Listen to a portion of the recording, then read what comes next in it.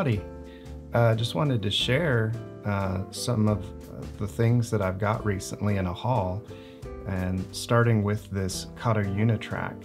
Now this is used with these smaller pieces to make T-track modules, which I'm really excited to get into and share with you.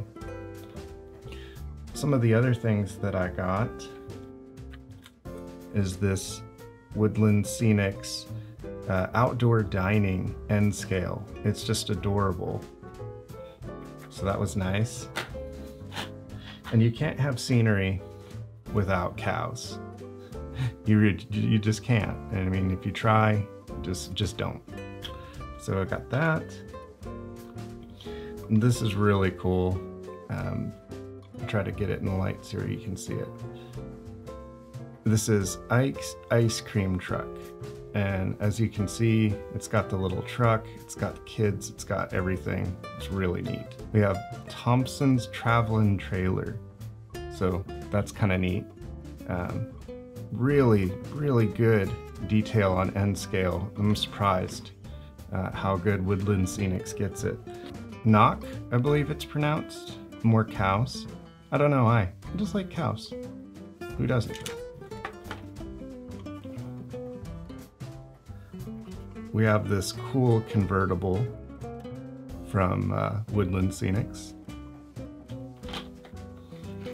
And I don't know if you can tell, but I'm going for a 1950s style right now. And so we have fancy fins, very fancy indeed. A building kit, and that's why the box is so big, but this is a country store from Lifelike Trains. It's gonna be really nice. So yeah, I'm really excited. I'm gonna do a video on this one actually. So in addition to the ice cream truck, we actually have Mikey's milk delivery.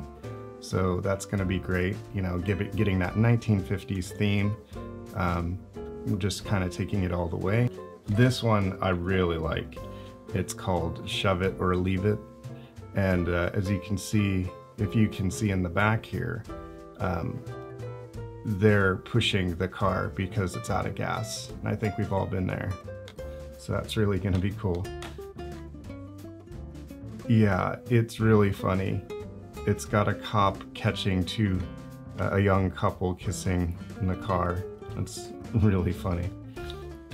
And finally, this is probably the coolest part, is a pre-built Molly's Diner, or Miss Molly's Diner. What's nice about this is that it comes already assembled and includes an LED set. It's just really well built. So yeah, I'm looking forward to having this up and running. So that's everything for today. Thank you for watching. I look forward to doing interesting things with all of this. This is really kind of more of a vlog video. So thanks for watching.